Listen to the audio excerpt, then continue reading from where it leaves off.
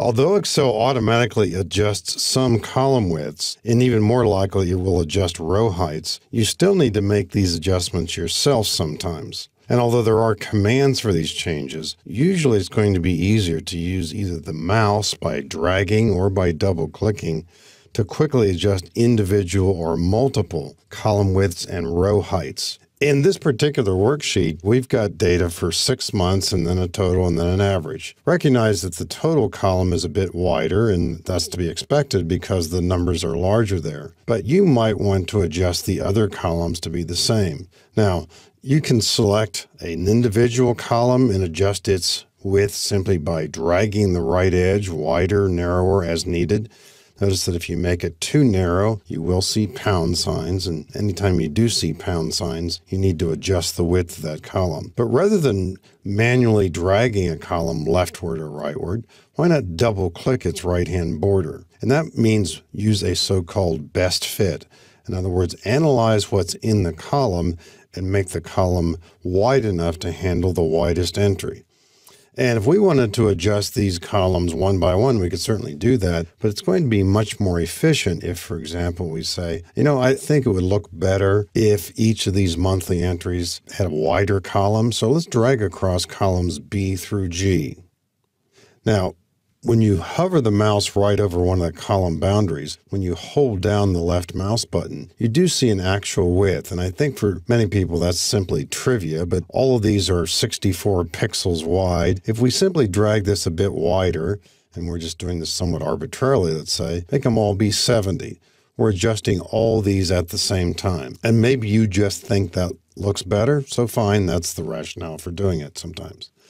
Column H here, if we hold down the left mouse button on its right border, 75 pixels. And if somehow you said, I want all of these to be the same width, well, highlight them all, drag any of these boundaries to be 75 pixels, and then all of them will be 75 pixels wide. I think most people probably will not need that approach. Most of the time, as you add new data that's wider, Excel takes care of this. Now, maybe you've got another bit of information down below here, and it could be a longer number. What happens if it's text? Suppose we put in a text entry down here. Maybe it's just, going to put in something about the telecommunications department. The column does not become wider. Now, if somehow we ignored that or forgot about it, maybe it was down farther in the screen, we didn't happen to see it. What happens if we double-click column B here? Automatically adjust to be as wide as the widest entry. So here and there, you have to be thinking about what's in the column. But you can always drag the column width or simply double-click to make it be the width you want. If we take out telecommunications, just delete it, come back and double-click here, we've now made column B a so-called best fit. Now remember, the others we earlier had dragged to all be the same. So if we want all these columns to be a best fit, we'll drag across all these. Double-click any of the boundaries, and then each column is aligned based on what's in that column. If one of the numbers here becomes larger, suppose the June entry gets corrected, and it really should be 1050, 1050. As I press Enter, watch the column get wider. Momentarily there you saw pound signs, but the main issue is that Excel automatically adjusted that, therefore column G is wider. Now with row heights, you don't have to worry as much about this, but you do have some control over it as well. It could be that you maybe would like to see this worksheet with a little bit more space between the entries. So we might possibly drag across these rows here and then drag the lower boundary down just a little bit maybe. And we're making all these rows taller for a more spacious look perhaps. So you've got different rationales for doing this. If we want to readjust all of our rows at once, we can click in the upper left-hand corner.